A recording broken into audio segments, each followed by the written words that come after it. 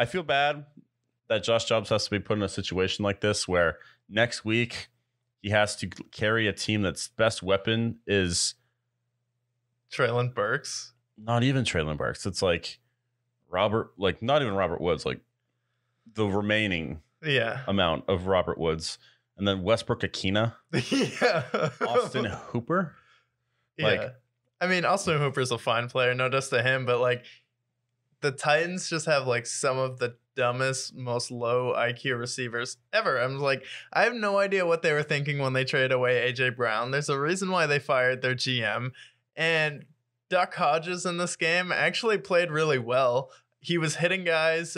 He was going through routine passes. One thing I will say is you want to talk about, we talked about before early about reactionary culture in the NFL. Like a quarter goes by and the Titans are kind of close and people are like, oh, is Josh Dobbs the future of the Titans? I'm like, what are you talking about?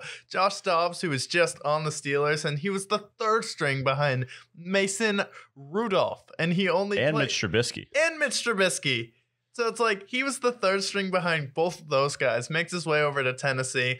Is the backup for Ryan Tannehill, who most people can take it or leave it. At best, he's the 12th quarterback. At worst, he's the 19th quarterback. He always fluctuates in that range, but it's like Titans had no idea what they were doing when they assembled this team. And then